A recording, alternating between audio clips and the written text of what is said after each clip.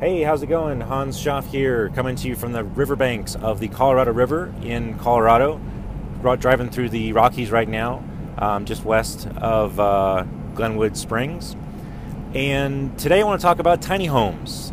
What is a tiny home? First of all, a tiny home is just a small house, but it's a lot more than that. And I want to share some information here and some perspective because a lot of people I don't think really get this new trend, and it's not even really that new. It's just really starting to catch on and become more and more popular. There's a lot of reasons for that, which I'll share here in a minute. But I talk to some people and they don't get it. I can tell by the look and by the way they talk back when I explain to them. They don't get it. They don't see it.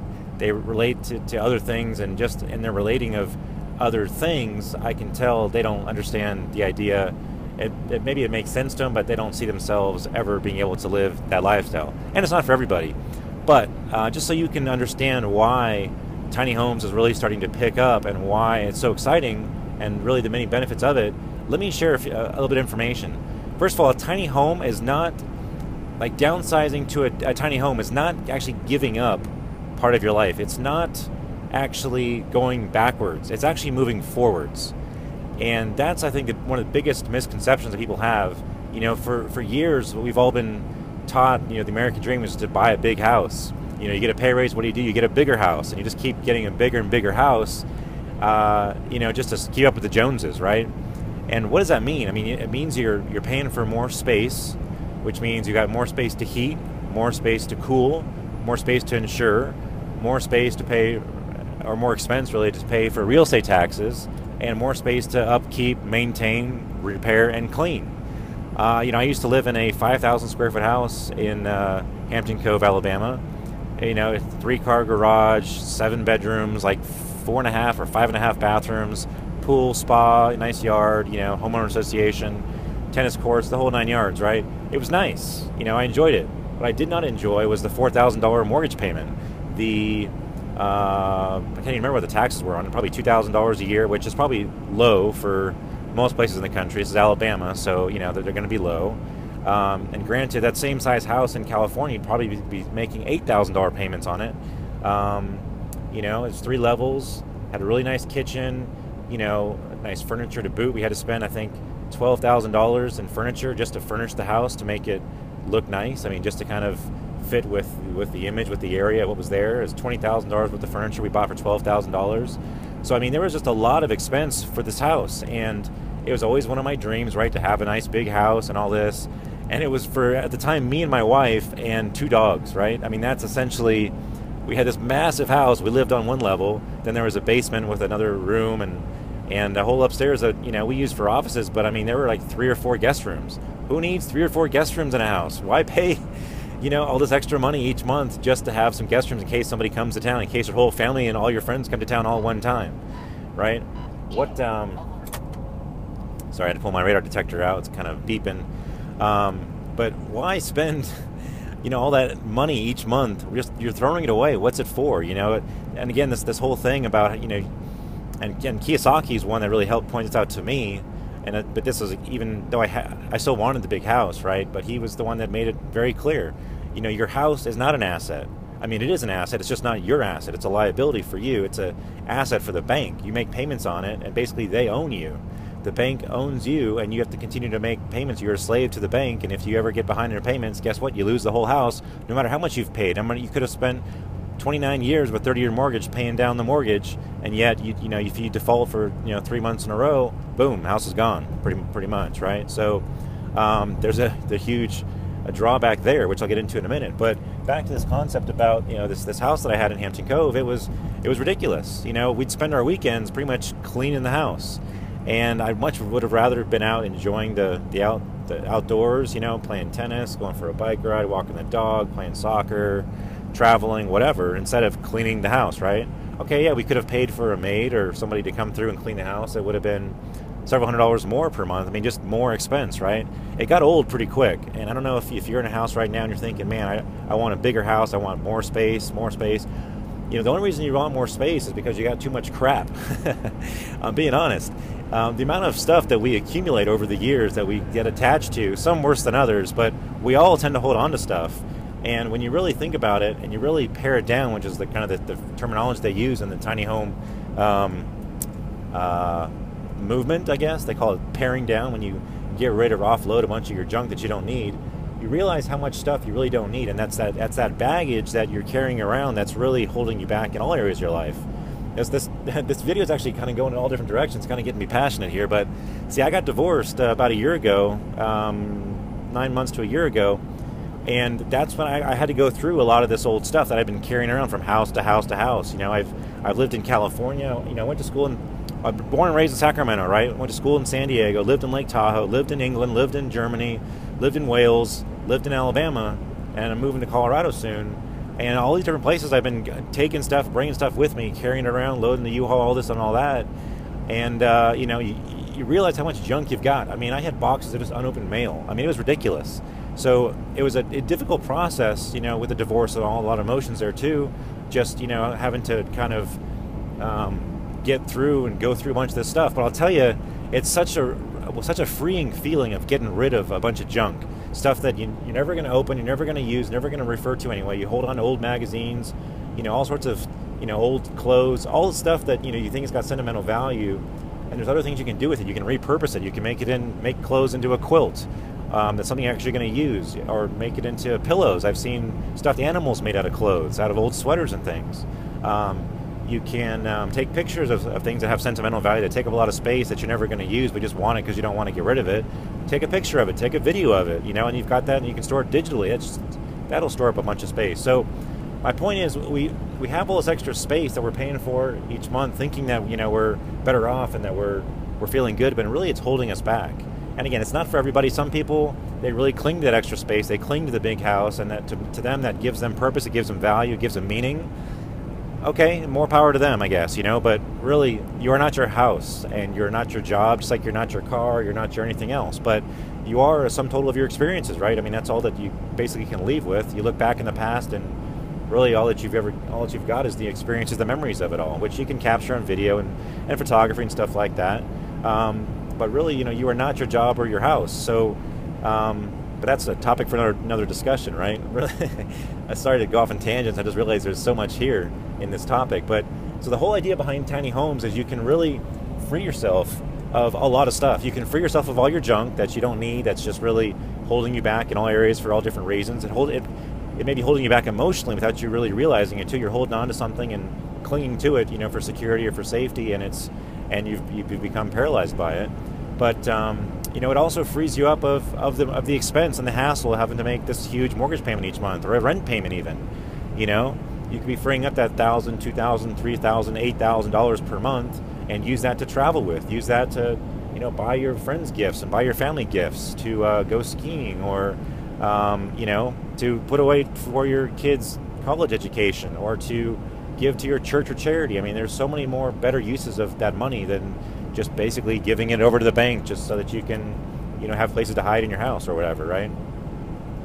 On top of that, you can, you don't have real estate taxes depending on what kind of tiny home you choose, or you can have a far more reduced real estate tax bill. And because a tiny home is so affordable, you actually can pay for it without a mortgage at all.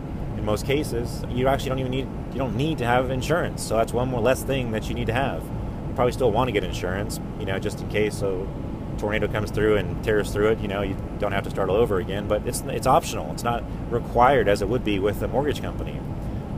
Utilities, another thing you can actually get rid of. You can create a self-sufficient space because you're in a much smaller place. You use much fewer utilities, which means you need much fewer power requirements. You don't need as many solar panels as are required to maintain a 5,000 square foot house. And so your utility bill, like mine, was about $300. You had 3 air conditioning units. I mean, just ridiculous, right? You can have a tiny air conditioning unit, and you can run it off of solar panels. So, or a wind generator. You know, there's all different options there. Hydroelectric, even if you're by a stream. So, you know, you can get rid of the bank payment, you can get rid of real estate taxes, you can get rid of insurance payments and utility payments, and you can even create, you know, going one step further, put a green roof on your tiny home, and you've got vegetables growing that you can actually reduce your food bill. So many advantages to it. But let me get to the big thing that people really have a hard time with, it seems, and that's this fact of, well, I don't want to feel like I'm having to give, you know, to cut back. I don't want to feel like I'm having to kind of go backwards and get smaller. And that's the complete opposite of what we're talking about here. A tiny home actually gives you the freedom. It creates independence for you, so you actually can you can actually live more, because again, you're not held back by all the stuff. You've got more money to spend, and because you're in a smaller space, you can actually afford to upgrade your house with much more higher, more sophisticated technology that can do more things. You can spend more money on it because you need less of it. You also can have much higher quality appliances. You can have just really cool custom-made things. I mean, to give you an idea, there's a big thing in Huntsville. A bunch of engineers live there, so everything is priced housing-wise in price per square foot. So the whole thing has been, okay, how much can I get for my money, right? How many square feet can I get in a house? And so there's builders who are building homes that you could get for as low as like $50 a square foot. You could buy a lot of house. You can probably get 2,000 or 3,000 square feet for only like $150,000 or something like that. So real affordable, but it's just empty space. I mean, it's just the cheapest of the cheap. They're just like, it's just sheetrock walls, cheap carpet, cheap vinyl flooring. So yeah, you got a lot of space, but it's crap space. I mean, it's not high quality whatsoever, but it's space. So people think that they're, better off because they got a much bigger house. So with a tiny house, the equivalent living space, you're looking to spend probably $200 per square foot as opposed to $50. So even in Huntsville, I don't think you can find many houses where you're going to spend that much per square foot, where you're going to have that much quality per square foot. So you're building a much higher quality home. Everything is custom. Every little space and nook and cranny is thought about and planned and engineered into the house. So you're really getting probably 4, 5, even 10 times the amount of use and productivity and usefulness out of each inch or square inch of space in the house. So when you add all these different benefits and factors together, you come to realize that it really is a really cool thing, tiny home living. And it really frees you up, gives you some independence, gives you freedom, less bills, less hassles, and on top of it all, a lot of these people are building these tiny homes on trailers. So now, I'm not talking about like a mobile home trailer or even an RV. This is basically a full house, just mobile, just a house on wheels.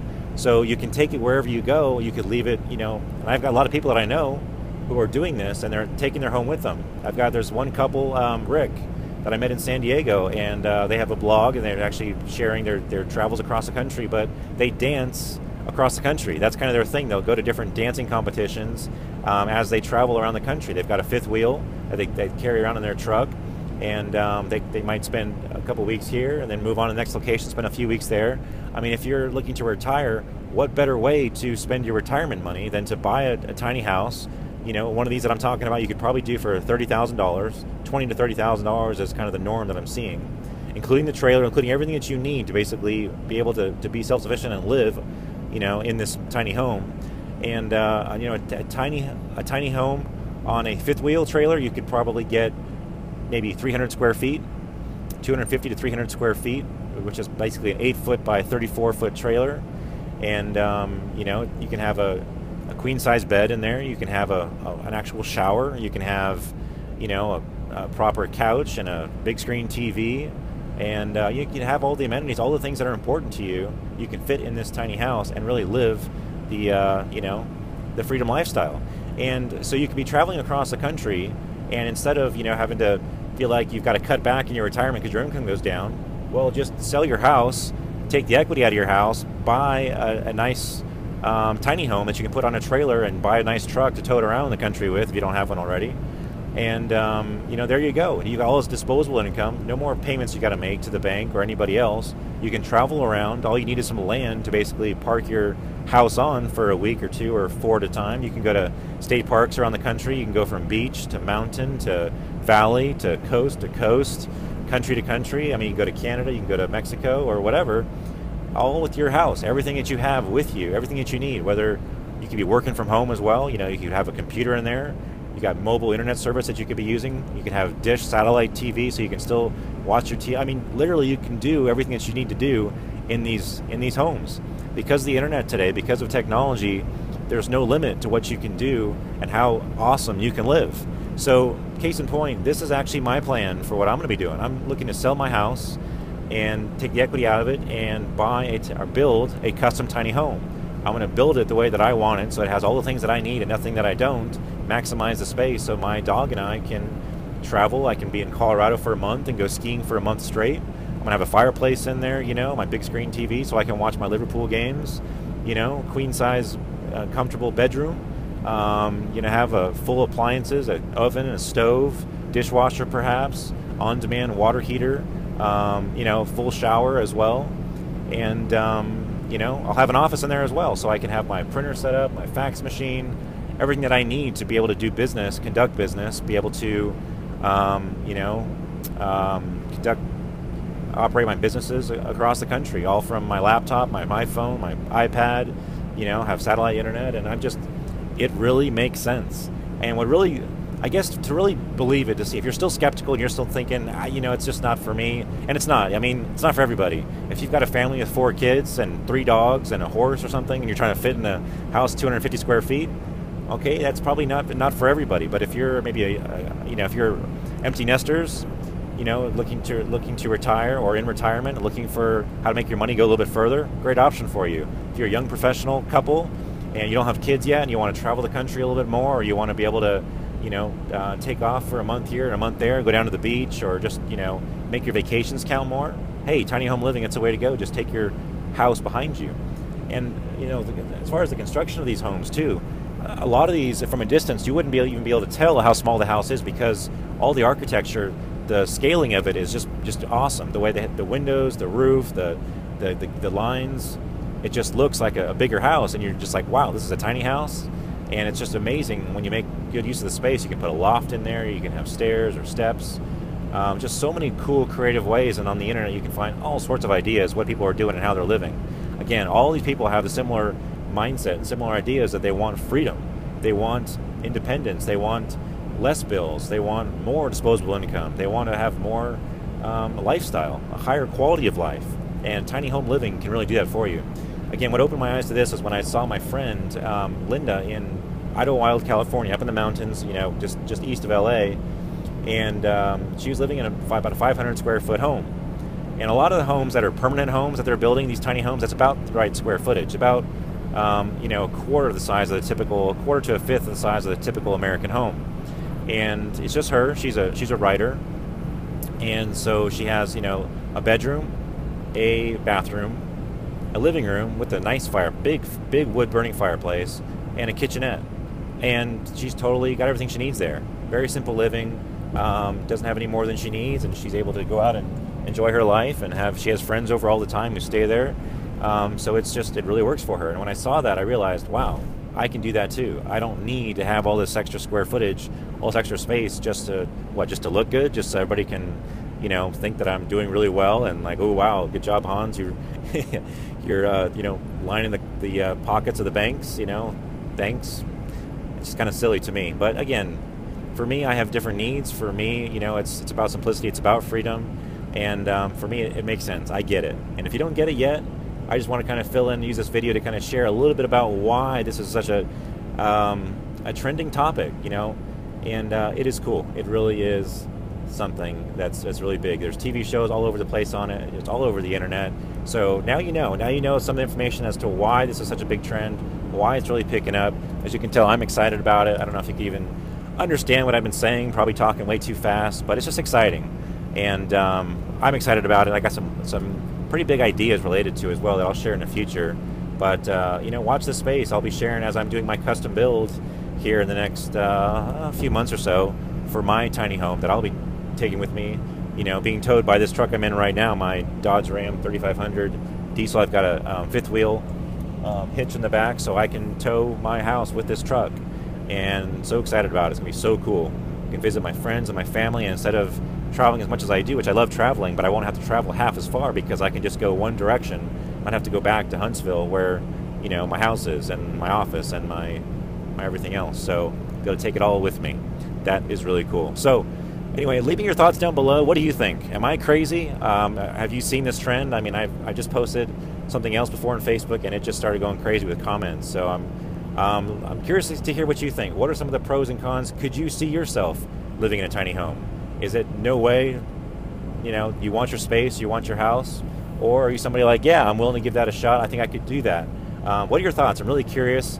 I really want to get a good sampling of what people's ideas are and things and suggestions, because I think this is something that could be really cool for the right people and done correctly. So leave your comments below. Let me know what you think. I appreciate you, and more videos to come. Take care. Hans Schaff. Looking forward to reading your comments. Bye-bye.